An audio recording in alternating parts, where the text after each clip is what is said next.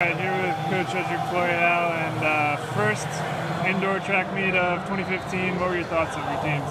I think the meet went overall well. We had, obviously, the stars always shine.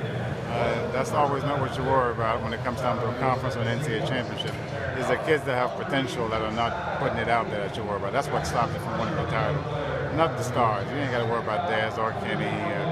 JVN finally, she stepped up. She shows that she got something there, but overall, I'm just displeased with the number of kids that are in between, the tweeners, in between grade and average, and they're staying lukewarm. And those are the people that we got to find a way to set them on fire and kind of get them motivated to join the rest of the group in the front of the pack. So I guess you got a pretty good opportunity to light a fire under them coming up next week with a lot of competition.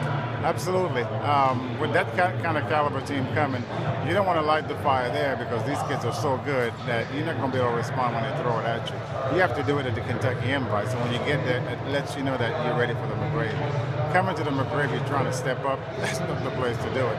The competition is way too fierce to be able to step up. You're not going to step up against the NCAA collegiate record. This is not going to happen. You have to step up at the Kentucky Invite. That lets you know that you're ready for McGravy. So that's going to be the issue, is that they have so much work to do to get to that point.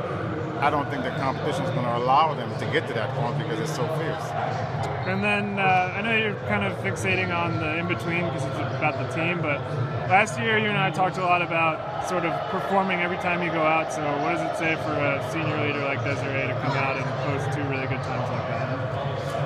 Yeah, I mean, performing like Caitlin Taylor, fantastic job. She ran on the C team on the second heat. Took the baton from 5th place to 1st place. That's just a simple effort. You don't have to run world-leading time like Des to catch the coach's eye. Some guys dives for the ball. Man, give us a possession. That's all you want. You're not asking somebody to make 5 threes in a row.